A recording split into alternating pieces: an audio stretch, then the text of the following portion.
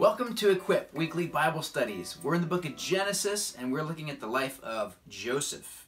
We've already had 2 lessons on Joseph, and we first met Joseph the dreamer, where we saw that God gave Joseph dreams about the future, and he saw that he was going to rule over the rest of his family, which is great. But then he told the rest of his family, which was not so wise, so his brothers beat him and sold him as a slave to a distant land and told their father that he had died. And next we saw Joseph the slave, where we saw that Joseph was a man of integrity. He did what was right because it was right, but then he was still betrayed, and his master's wife accused him of doing something he never did, and so now he's in prison. And so today we meet Joseph the prisoner. So go ahead and read Genesis 39 verse 21 up through Genesis 40 verse 8.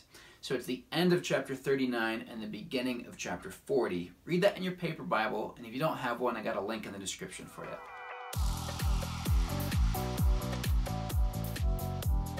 Just like when Joseph was a slave, he gets to a new place and the people there recognize there's something special about him, and it's that God was with him.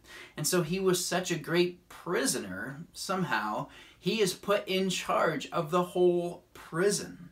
And then this thing happens with the cupbearer and the baker. These were assistants to the Pharaoh. That's the king of Egypt, the most powerful man in the world. Those guys have dreams and they come to Joseph for help.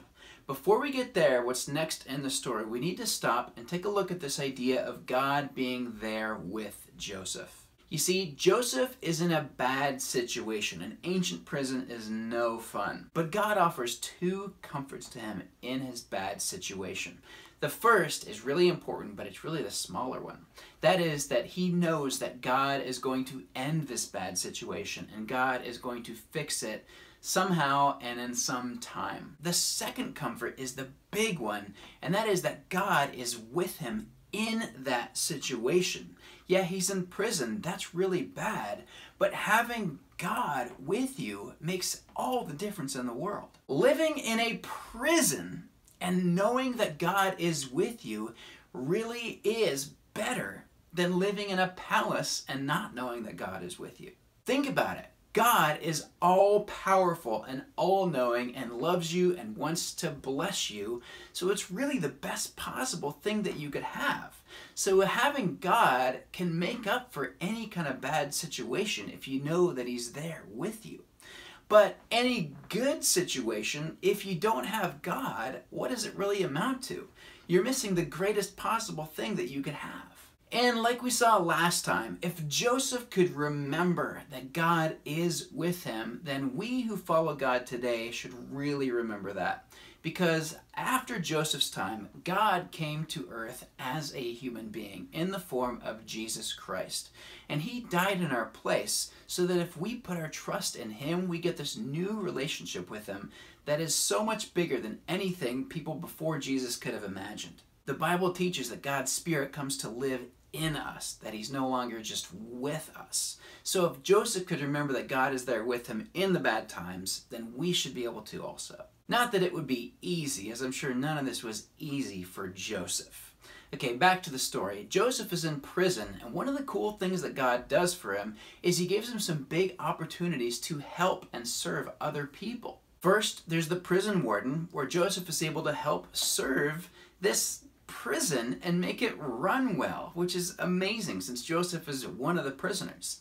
And then second, we see this situation with these 2 guys who used to work for the Pharaoh, and they've had these dreams, and they know there's something weird about these dreams, so they ask Joseph about it. And you read there Joseph saying, interpreting dreams is God's business, but go ahead and tell me the dream. He knows that he can't do it on his own, but maybe God will help him interpret these dreams. That means say what the dreams mean to these guys. First, the cupbearer. To bear means to carry, and so he carries the cup for the king. That means he brings him his wine. So the cupbearer, or the former cupbearer, the now current prisoner, he goes to Joseph and says, I had this dream that there were 3 branches of grapes, and I crushed the grapes into wine and gave them to Pharaoh. And Joseph tells him, this is what the dream means, Joseph said. The 3 branches represent 3 days. Within 3 days, Pharaoh will lift you up and restore you to your position as his chief cupbearer. And please remember me and do me a favor when things go well for you. Mention me to Pharaoh so he might let me out of this place. For I was kidnapped from my homeland, the land of the Hebrews, and now I'm here in prison, but I did nothing to deserve it. And then we get to the second guy who had a dream. He comes to Joseph and tells him his dream, that he was carrying 3 baskets of bread, and the birds came and ate the bread. And Joseph tells him, oh, that's not as good of a dream. The 3 baskets also mean 3 days, but for you in 3 days, Pharaoh will lift you up and kill you on a pole. It's called being impaled. Really nasty. And then, sure enough, Pharaoh's birthday came 3 days later, and he prepared a banquet for all his officials and staff. He summoned his chief cupbearer and baker to join the other officials. He then restored the chief cupbearer to his former position so he could again hand Pharaoh his cup, but Pharaoh impaled the chief baker, just as Joseph had predicted when he interpreted his dream. This is a crazy party. Pharaoh gets these guys out of prison, brings these 2 prisoners there to his party, and he says, you die and you get your old job back. Happy birthday to me. Aside from learning that Pharaoh is a psycho here, we see something else. And that is that this guy that Joseph helped in this huge way is now sitting literally at the right hand of the Pharaoh. And Joseph had already asked him, hey, if this works, if this comes true, and I know it will, please tell the Pharaoh about me. And now this guy's in a position to help. And then we get to verse 22. It says, Pharaoh's chief cupbearer, however, forgot all about Joseph, never giving him another thought.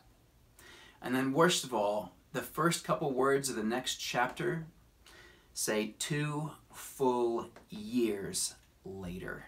Joseph is still stuck in prison. He's still in his bad situation. Yet, now he has more reason than ever to believe that God is with him. The dreams that he interpreted with God's help came true. So now he knows for a fact, yes, God is with me. And sometimes it might be like that for us, that you're in this bad situation and you're thinking, when will it end? And we should take comfort knowing that it will end and God will come through and fix the situation. But we should take even greater comfort knowing that God is with us in the bad situation. Next time, we are going to meet Joseph the prince. And we are going to see why all of these things have happened in the first place. What was God's plan with all of this? And if you don't already know the end of the story, you would never be able to guess what happens next. So please join us then, and until then, be strong in grace.